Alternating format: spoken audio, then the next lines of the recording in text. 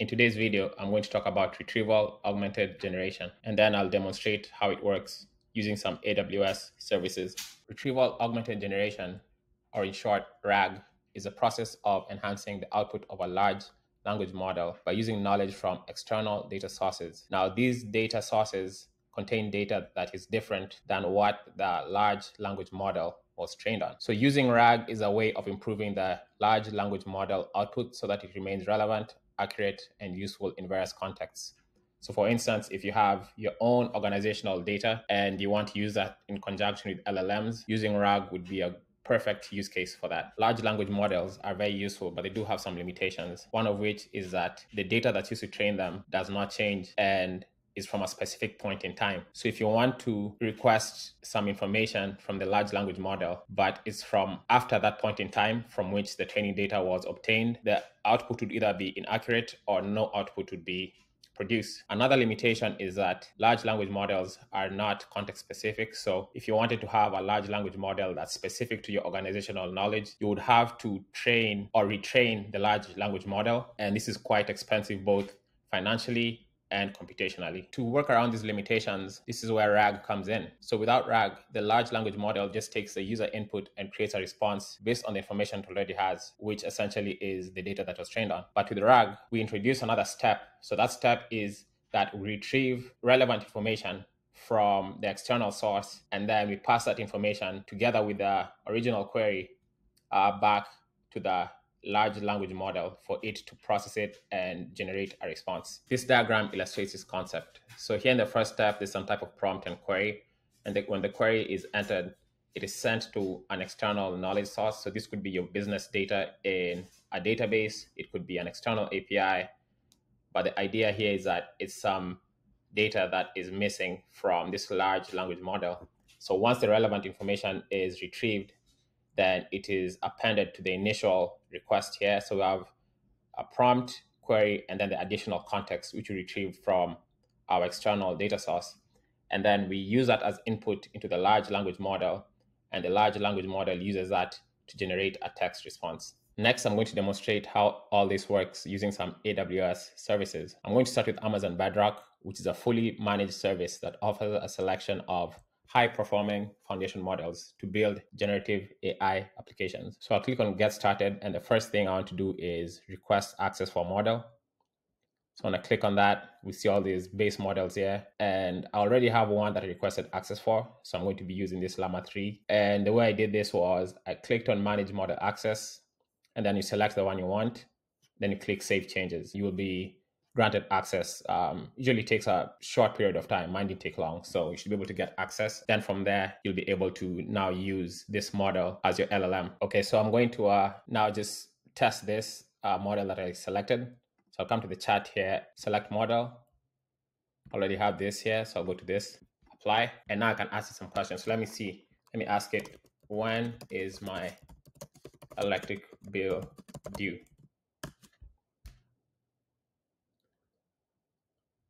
And you see, it doesn't have context about my electric bill. And you'll see why this is relevant later in the demo.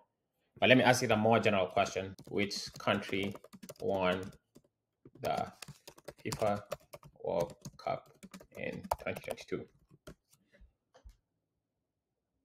And you see it has this information because this is data that was trained on. Since I'm going to be implementing my RAG demo using Amazon Bedrock APIs as well as Amazon Kendra APIs, I'm going to need the API information for my request. So let me clean this up first of all. And if I come in this context menu here, we can see there's this option for view API request, but it's grayed out. And that's because there's nothing in the prompt.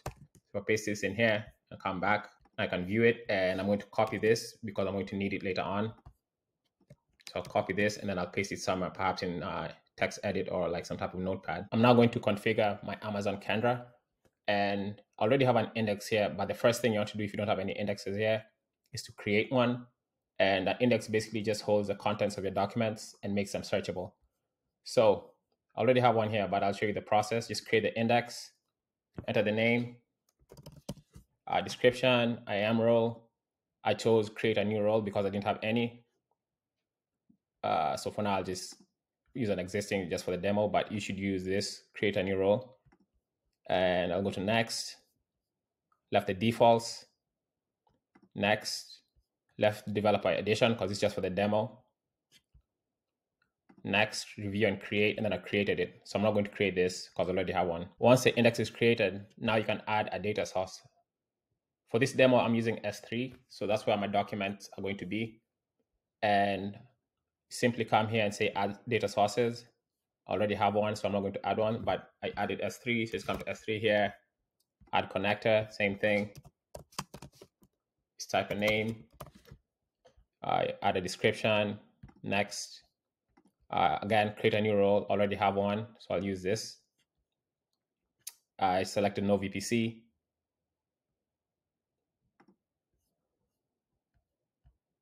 Sync scope, so this is where I selected my S3 bucket. Everything that's optional, I left blank. And sync mode, I said new, modified, or deleted content sync, but you can choose whatever you want. I just chose this for the demo. And then for frequency of the syncing, so syncing just means when the documents are pulled from S3 and stored into Amazon Kendra, so they're searchable. So I selected mine to be run on demand so that I can just do it whenever I want. Just for the demo, your use case will vary depending on how frequently you want the sync to be done or how you want the sync to be done in general. And then click next. Oh, forgot something here. Location. I'll just go with this. Choose next. Here I just left the defaults. Next, review and create. But I'm not going to select add data source. I already have one. So if I come back to my data source, here's mine.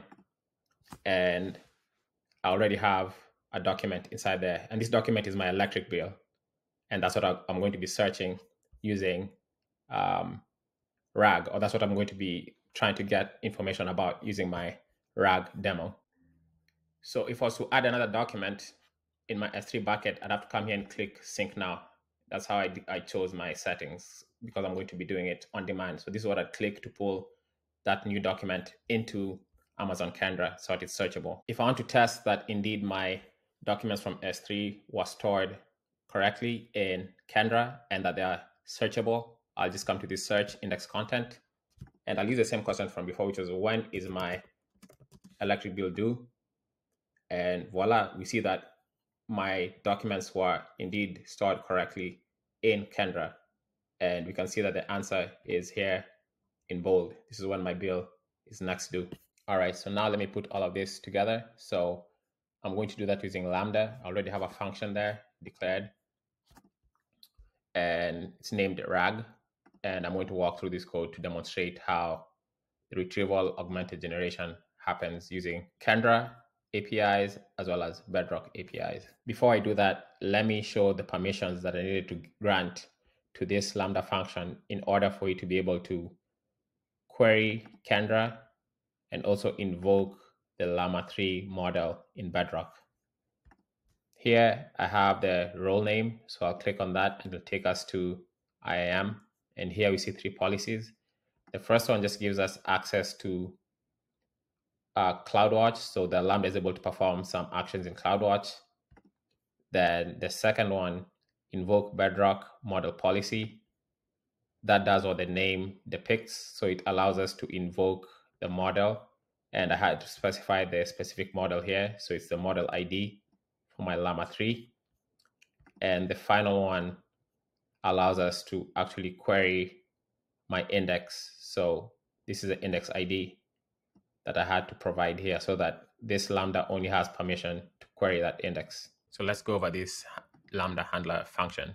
The first thing I do is I grab the Kendra client, and then I have 2 variables here, one that stores a Kendra query, and then the other one that stores the index ID. So this is the ID of the index that I created earlier in Amazon Kendra, and I've stored that in an environment variable in the Lambda.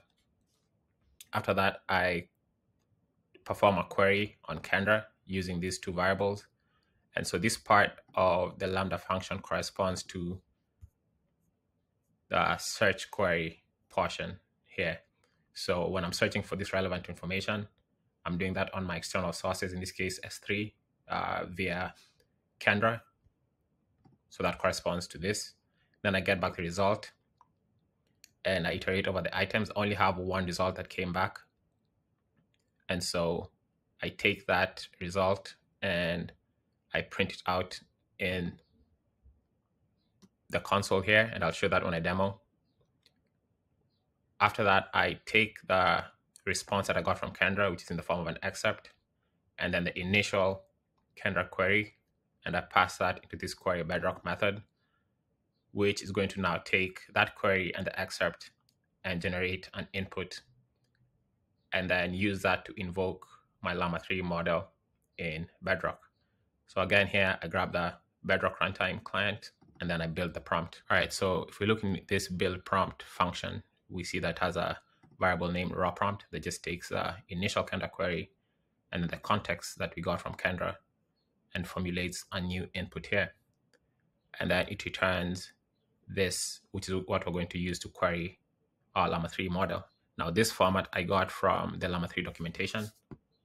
And if I just look for Llama 3 prompt, and you could come here, and we'll be able to see the special tokens that are used with Llama 3, as well as some examples here. So this is how I was able to figure out the format that Llama 3 wants. All right, now that I got the prompt from this build prompt function, I'm ready to now invoke my Llama 3 model using the Bedrock runtime. So I'll take that prompt and pass it into this build request body function. And if I scroll down, I see that this is what the request body looks like. So it takes in the prompt that I generated. And then there's these three parameters here: max gen length, temperature, and top P, which I obtained. I just use the defaults from here. So I came to view API request, and you can see these are the parameters that it comes with. You can modify this as you want, but for the demo, I'm just going to use these defaults. So 512, 0.5, 0.9 is what I use here. So that builds a request body. And then also have the model ID that I need to pass in. And that is also here. So model ID. And then from there, I get a response when I invoke the model. And that response comes back as a JSON, but then I convert it into a Python map, or dictionary rather. Then I print that out. I'll print out the text that was generated by Bedrock. So let me run this function and see what it prints out. So here we see that the Kendra response comes as an excerpt, and it has a subset of the information that we want, but it has the most pertinent information, which is the amount due and the date.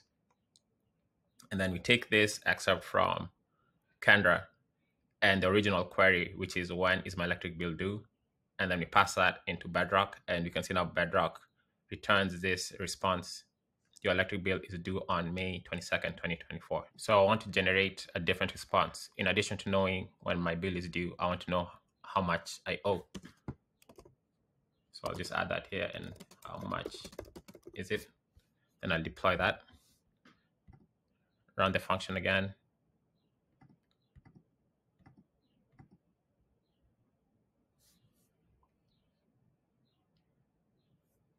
And looking at the Bedrock response, you see that it has the due date as well as the amount that I owe. And what's interesting here is that this is where you see the power of Kendra and Bedrock together, because in the Kendra excerpt that I get back from S3, it talks about the amount due. So it doesn't have a concept of how much is it. But when I pass this Kendra excerpt into Bedrock, Bedrock is able to deduce the fact that I'm asking about an amount when I ask how much is it. And then it's able to string together this response here with the amount due. That brings us to the end of this tutorial. Thank you for watching.